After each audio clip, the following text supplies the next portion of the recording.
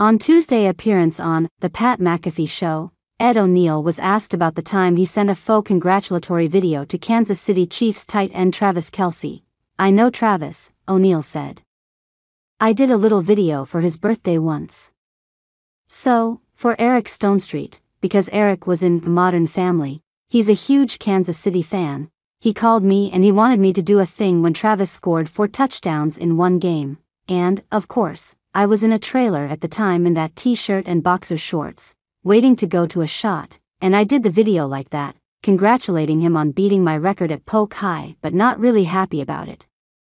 I've come down a peg or two. I'm living in a trailer down by the river. On Twitter, Pat McAfee wrote, "You've gotta get eyes on Patrick Mahomes and Travis Kelce. Travis Kelce beat my Polk High record and I wasn't happy about it." Responding to Ed O'Neill's joke, Travis Kelce reposted the article with the message, "Beyond awesome. Still got the video saved in my phone."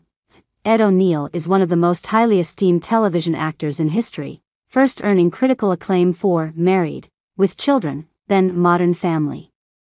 But not many know that he also has a link with gridiron football, having played it in his youth. Plus, his Al Bundy character on Married, with Children scored 4 touchdowns for his fictional high school team in a famous episode.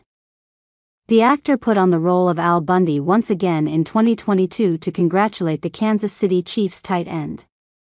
In a personal video message, O'Neill stayed in the character of Al Bundy and said, "I want to congratulate you on the 4 touchdowns in one game last night, tying my record that I never thought would be broached." This kudos from O'Neill came since his character was famous for scoring 4 TDs in a high school game and Travis Kelce matched that feat against the Las Vegas Raiders.